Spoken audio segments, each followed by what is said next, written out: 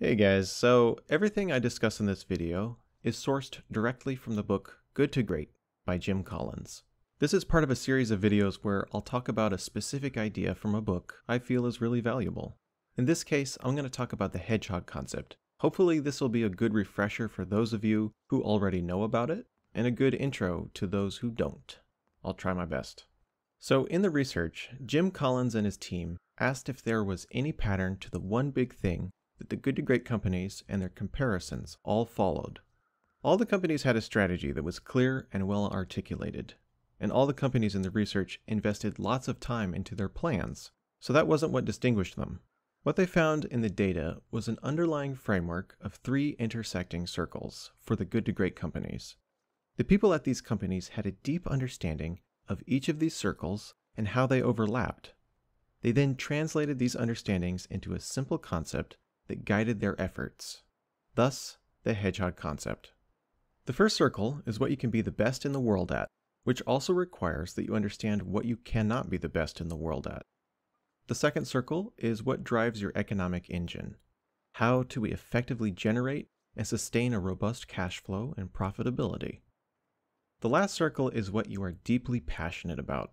It's important to note that it's not about trying to create a passion, but rather discovering it. And for many of us, being honest about what that is. So the first circle, the best at circle. This is the thing that you were genetically encoded to do, so to speak.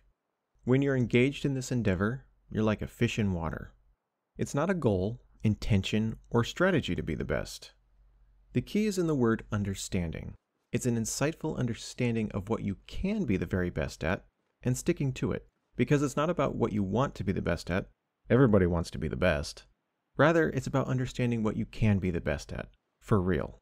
Because doing what you're good at will only make you good, but focusing solely on what you can potentially do better than anyone else or any other organization is the only path to greatness. It's not the same as a core competency. Just because you've been doing something for decades doesn't mean you can be the best at it.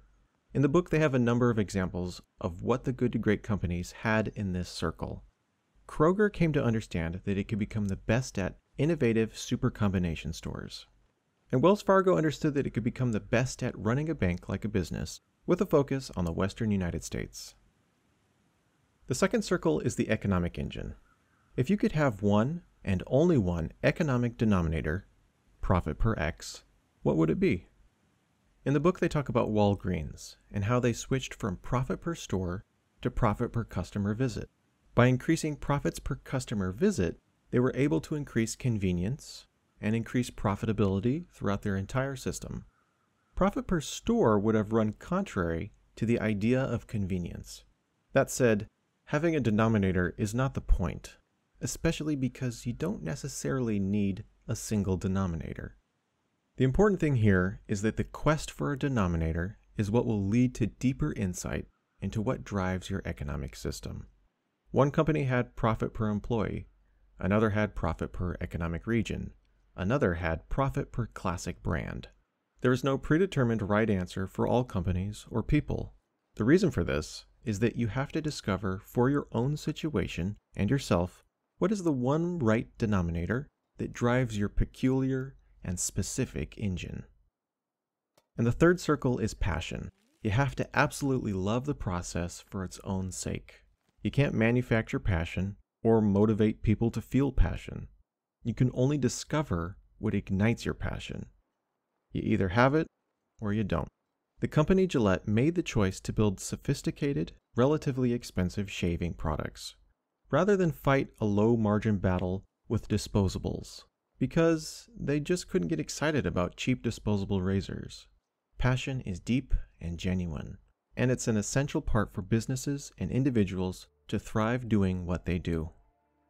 To recap, you need all three circles in order to have a hedgehog concept. So if you make a lot of money doing that which you could never be the best or don't have genetic talent for, you'll only build a successful life, but not necessarily a great one.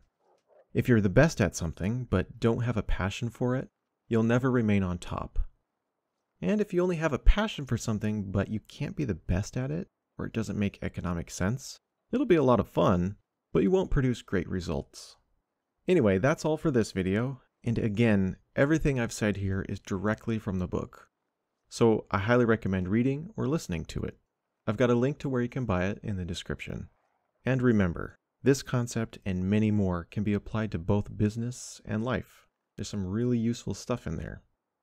Bye.